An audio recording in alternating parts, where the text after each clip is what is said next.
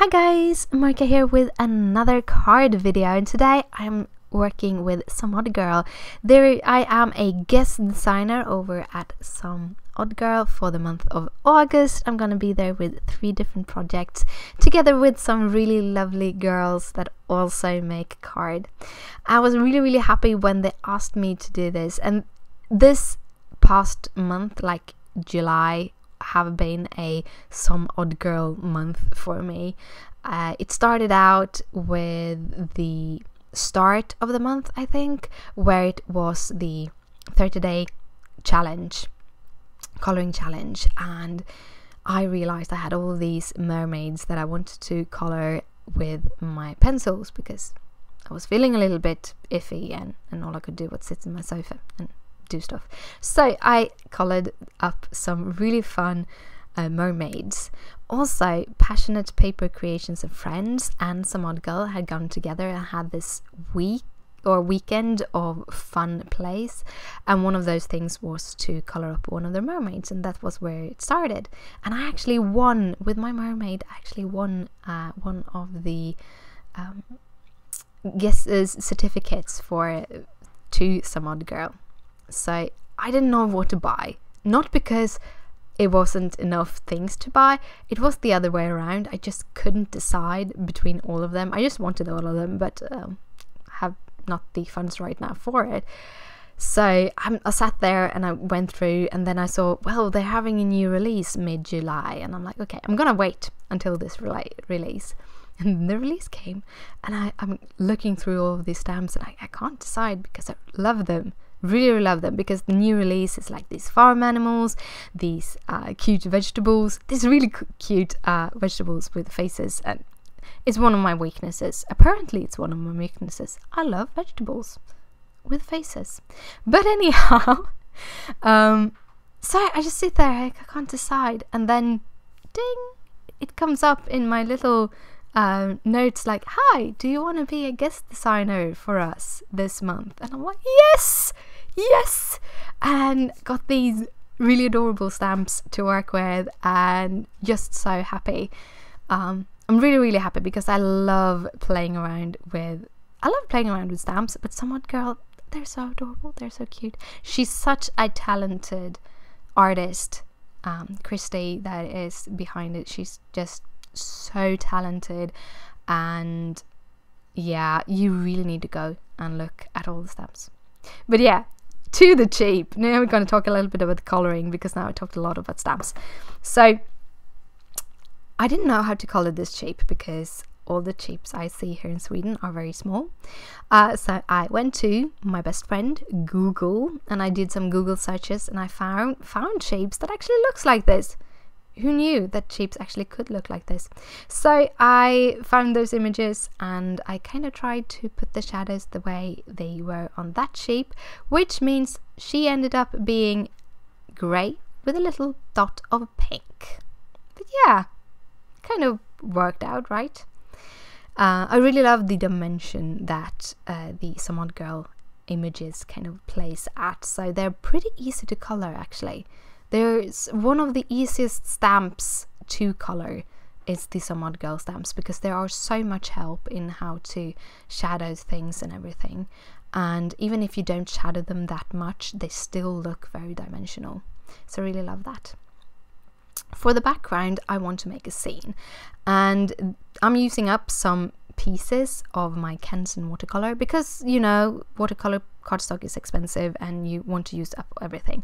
So I'm using up some pieces of it, because I knew that I wanted to have 3 pieces, a sky and 2 hills. So then I thought, well, I'm using that one piece that wasn't fully as one of these squares, and one piece that were a full square. The square dies I'm using is Simon's Stamp rectangular double stitched. I have the list of all the supplies in the description down below. The hills are from Lawnform, and then I am using a whole bunch of Simon's Stamp. No, look, Tim Holtz Distress Inks. We all know that Distress Inks comes from Tim Holtz. And I'm doing some smooching. All of the colors that I'm using are in the description down below, together with all the other materials. Every time I dip my paper cardstock into the ink, I am actually drying it afterwards. When I feel that I have enough ink on the paper, I'm drying it with my heat tool, then I pick up even more color and then I dry it again and such till I get the dimension I want. For the last part, I'm going to do some splatters with a size 2 brush because that gives me just the right size of splatters, for me that is. I'm using some chipped sapphire for the blue, some twisted citron and Mont Lawn for the green, and then to tie them both together I'm using ground espresso because, you know, I just need to have ground espresso on everything. I'm a coffee addict. Have I told you that? I love coffee. Then I'm taking some basil marshmallow cardstock. First I cut it in half so that I will have an A2 card base, and then I cut the other half piece in half again, and I'm using the biggest of the stitched rectangular dies from Simon Says Stamp to make a frame because I'm using the next to biggest in the middle. The size I used for the background was actually the next to biggest, so it will fit perfectly into the frame, and this also means that I can actually use that rectangular that I have from the basil marshmallow to add my pieces on.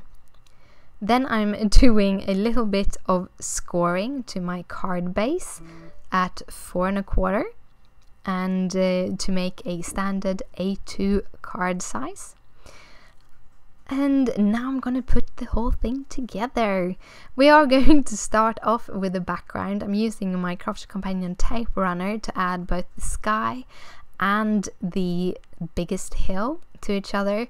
I don't want to build it too much, but this card do have some dimension, or actually a whole bunch of dimension, because both I have several layers of cardstock for my different hills.